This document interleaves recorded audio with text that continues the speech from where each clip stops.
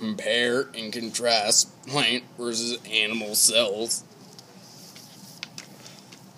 The structure of a plant cell, unlike the animal cell, has a vacuole, cell wall, and chloroplast.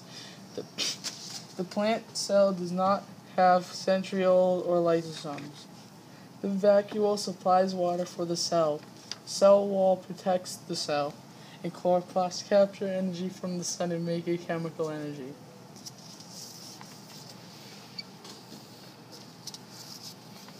Animal cells contain some organelles that carry out functions for the animal that plants don't need, such as centriole and lysosomes.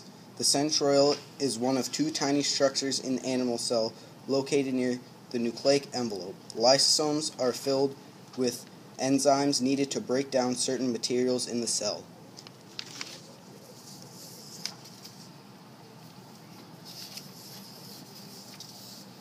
Both plant and animal cells both have plasma and cell membranes, Ribosomes, mitochondria, nucleus, Golgi apparatus, cytoplasm, and endoplasmic reticulum.